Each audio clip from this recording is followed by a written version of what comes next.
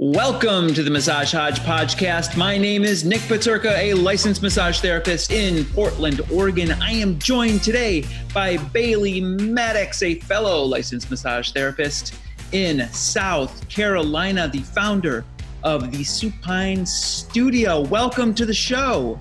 Well, thanks for having me. This is pretty awesome. I really appreciate it. So you're here as part of my ongoing series to interview a fellow therapist from all 50 states. I don't even think I've hit the 25 mark yet. It's daunting. That's a lot. It's trudging along. I sort of like one day I had the idea and the next day I recorded the first one and not realizing that 50 states is a lot of states. Yeah, it certainly is, especially when you're trying to find people and talk to people. Yeah, but it's led to some really interesting conversations, and I've really appreciated it so far, getting all these different perspectives, especially what's going on in the world. It's good. It's good to keep us all talking. So the way I usually start is a little origin story. So what brought you to massage therapy? So it's kind of a little bit of a long story. I have my degree in performing arts management. Okay. And I was up in Illinois doing grad school for opera, had worked in opera for a while, and I realized it wasn't for me. I packed everything up, came home, found the first job I could take, and it was awful. I was a newborn photographer in the hospitals. Oh, wow. Found out that I actually really loved working in the hospitals, things like that. But I realized sounds like it would be adorable, but you'd think. But see, I don't have kids. And having newborns poop and things on you was not my, this is Elsa, by the way. It was definitely not what I was expecting. Okay. So I went to the local tech college and I was like, give me an aptitude test, something. I have got to get out of this. And the receptionist, she just looked at me and she goes, you should do massage therapy. And I was like, nope, I'm not rubbing butts. Not happening. But I talked to the program director and it was like the universe was like, yes, this is where you go. So I've been rubbing butts since. There you go. Yeah. I don't even know if it's a joke anymore. I was going to make a t-shirt that says, I touch butts, but then right above the word in small print would say therapeutically. Yeah. Yeah. Little t-shirt idea. I might put that together, but so that's it. That's so interesting. Had you had much experience with body work before or? Not so much. At the time I was really kind of into fitness and just trying to take care of my body. I didn't even have a professional massage until I was enrolled in the program. Yeah. That's interesting. I hear that more often than I thought I would about people who go into massage therapy prior to even having a massage. Yeah. I think I had one before I went into school. Mm-hmm. Yeah, it is interesting. So, okay, we got a little origin story. So what does it take to become a massage therapist in the state of South Carolina and to maintain a license in the state? So getting your license is fairly easy. You have to have 500 hours from an accredited school, and then you need to pass the MBLEX. Okay. Now, it gets a little bit tricky if you're trying to come in from a different state, since we don't reciprocate with any state. At all? At all. Oh, wow. So the best way to do it is you have to apply to the board for an exemption if you don't meet that 500 hours in MBLEX. And then they decide on an individual basis on whether or not you meet the requirements. So for example, if I came from Oregon, I have more than, I think ours is 7 or 750. Why do I forget that now? And there's an MBLEX. So they would probably look at that and go, oh, you're good. Yeah. Yeah. But say you were grandfathered in before the MBLEX was required for Oregon. Oh, I see. Then they would look at it and be like, I don't know. Sometimes they exempt it. Sometimes they say, no, you need to take the test. Yeah. Interesting. And what about to keep it going? What do you have to do in terms of CE? So we require 12 CEs every 2 years. We renew on the even year. So our renewal was supposed to have been June 30th before what I call the Corona mess happened. Yeah. They've pushed things back. But we don't have any requirements on how those 12 need to be split up, if they need to be online or in person. as long as one of the national organizations has accredited that provider, it Okay. counts. Yeah, 12 every 2 years. That's a pretty low bar. It's in terms of what I've seen, yeah. But at least there's some requirement. I can see. I mean, in my mind, it's always like, oh, we're therapists. We love to keep learning. We're all gonna like take as much CE as possible anyway. But sometimes it kind of slips and you forget and you put it off. And so it's good that there's a requirement in place for different states, some more than others. Yeah, South Carolina is really trying to up that to at least be a little closer to the norms because I think, is it Georgia or North Carolina right next to us? They require like 24. And eventually I think South Carolina wants to at least reciprocate with our neighbors. That's smart. Yeah. So this is May 20th, 2020, and we are still in this unfolding crisis. Can you give me a little sense of how things unfolded there and what's the state of your state at this time? So late March, I think it was March 29th, the mayor for my city closed all non-essential businesses. So things were kind of city by city. And then a couple of days later, maybe March 30th or so, the governor came on and mandated all massage practices across the state close. And he tied us in with the emergency or the state of emergency. So as long as that was in effect, we were not allowed to practice. About a week ago, he gave us permission to reopen on May 18th. Okay. 2 days ago. 2 days ago. Okay. And that's where you're at. And are most people reopening, or is there caution? How's that unfolding? It really depends business by business, because some of us were able to open a little bit earlier with an exemption from the state of commerce, depending on how we run our business and the things that we do. A lot of my peers in the city are waiting until June 1st, maybe even longer. Mm-hmm. And part of it is just the financial stress of this. Trying to gather all of the cleaning supplies, the PPE, and, just trying to upgrade all of our regular practices. Yeah. Everything is just so back ordered. So you're back into it. Yes. Yeah. And so from my perspective, like I understand that these decisions are like really personal and they're very complicated and there's like a lot going into it. And there's a lot of chatter from either end about whether or not we should be at it. And there's a lot of animosity. There's a lot of, it's a complicated time and a complicated conversation. But so from your perspective, like what went into that decision to reopen and what have you done? What have you implemented in your practice to bring it up to the standard where you felt comfortable? Yeah. So I do a lot of orthopedic clinical work. I've always considered myself more on the medical and health side than the spa and relaxation. So a lot of my protocols were always to wipe everything down, to have waterproof barriers on everything. So for me, it wasn't as difficult to reopen. Like I upgraded to like a true HEPA filter and some other things. But for me, I wanted to get back, not because of the money, but because I'm helping my clients. A lot of my clients, we've been putting off surgeries or it's part of their rehab. Like they need their body work to maintain a certain quality of living. Mm-hmm. And 4 weeks down was really difficult for a lot of them, especially my clients who have chronic migraines and TMJ issues. Mm-hmm. So for them, doing a Zoom call, trying to do consults, having them do home care, it's a crutch. It's not enough for them it's not enough for what they need to have that level of relief. Yeah. Yeah. And are you masked while you're practicing or? I am. And yeah. I have to say that is, it's really tough. Yeah. The first week that I was back, and I've taken a very decreased schedule. So I'm only seeing a couple of clients a day, lots of time in between. But that mask sitting on my ears was triggering massive migraines just about every day. Oh, wow.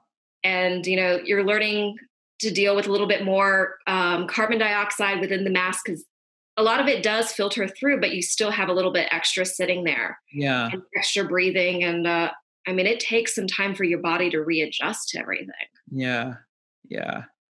And have some of the clients been apprehensive, or is everyone just like, we get it, we understand the risks, let's go? Like, what's the feeling of your client base?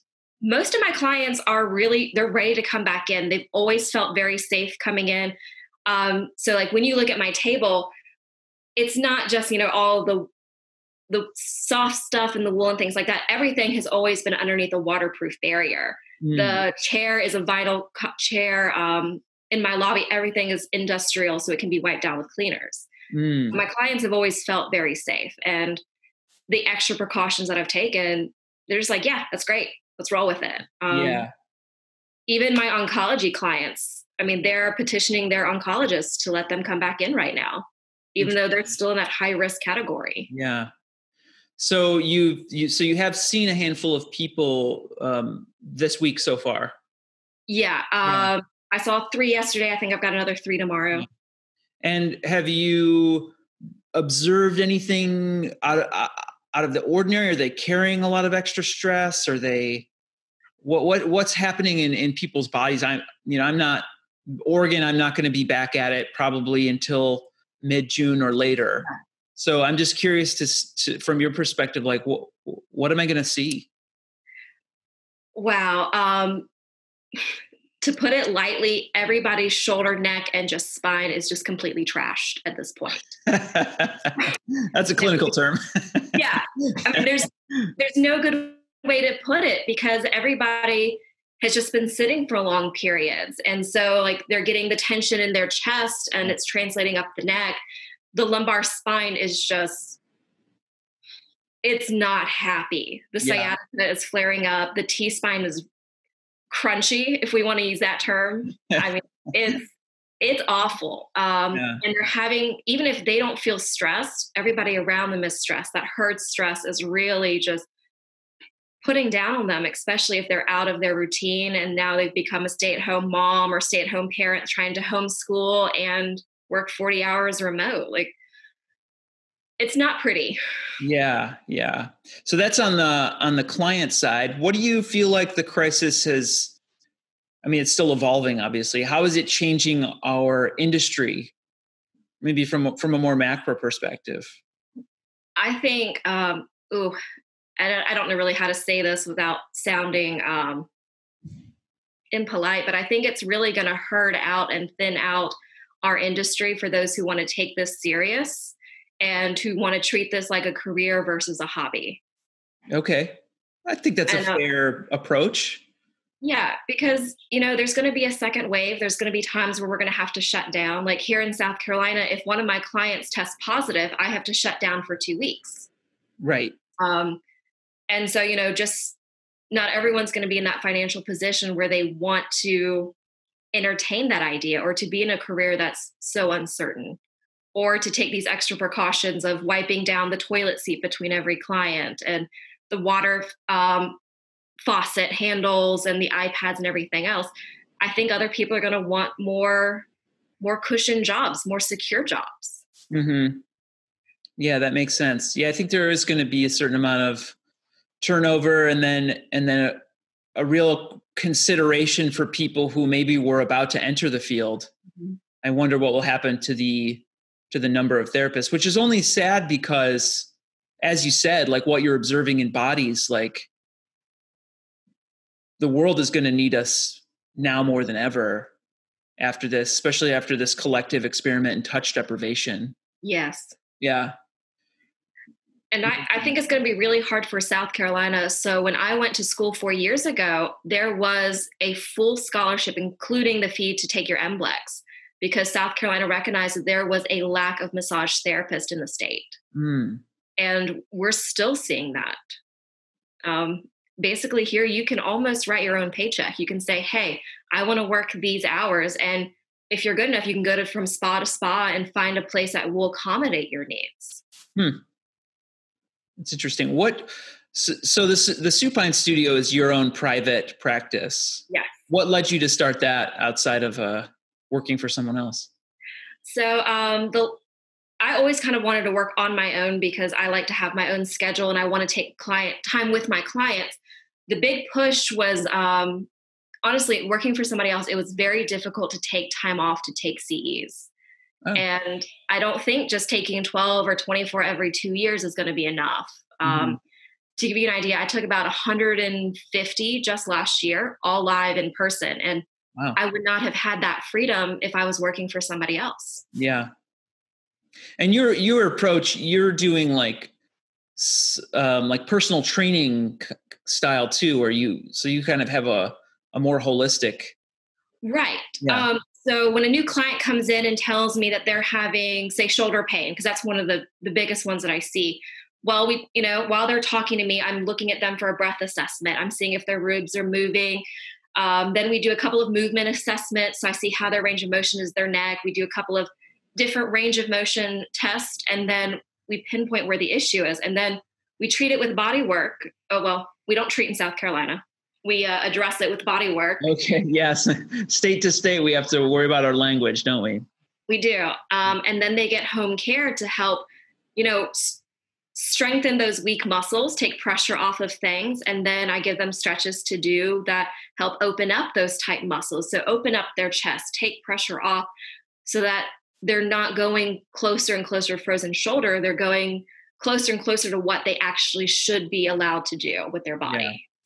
That's great. So I wanted to circle back to something you mentioned, and I think it's something you specialize with. Can you talk a little bit about migraines and how they're different than headaches, and like what you do about migraines in your practice? So what I do, so migraines is, I do see a lot of migraines because that was kind of my initial first specialty. And with them, I always check to see where their head position is, to see if there's pressure on those nerves coming out of the skull, like, right down the vertebral column, to see if there's extra pressure there.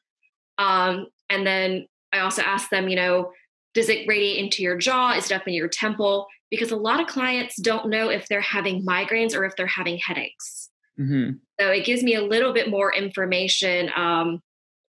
And I always ask them to, when was the last time you talked to your doctor about this? Mm-hmm. Because they get so used to it, they don't think that it's not normal. But yeah, with a lot of migraines tend to hit people a lot heavier. Yeah. You shouldn't. Most people, they can't drive, or like they're very sensitive to light or sound. Like it's a little bit different from a tension headache, which a lot of clients experience. Right. But most of them, we use cryotherapy. I will generally either put ice or a cold stone directly on the back of the neck to help reduce that nerve response so that we can go in, relax some muscles, and take pressure off the nerves. Yeah, that's good. Yeah, I've been producing some videos and some self-care tips, and I did a little series on headaches, but I made it clear that migraines were sort of a different beast, and I've had some requests to make some content about migraines. So I'm trying to, I want to give a good overview for that kind of thing. Yeah, that's great. Well, so I'm going to be curious to follow along with you and see how the reopening goes there. I know there's a lot of eyes on all these states that have some reopenings happening, and I certainly hope that things go well and there's not a sudden resurgence, and all of you and all your clients are staying safe. And yeah, so thank you so much for being on the Massage Hodgepodgcast. Well, thanks for having me. This was really great. And giving us an overview of South Carolina. I really appreciate it. And we'll chat for a couple more minutes off this recording, and we will wave goodbye to the viewers and listeners. And thanks so much. If you're listening to this, please subscribe and rate and review and all that jazz. I really appreciate it. And we'll catch you next time.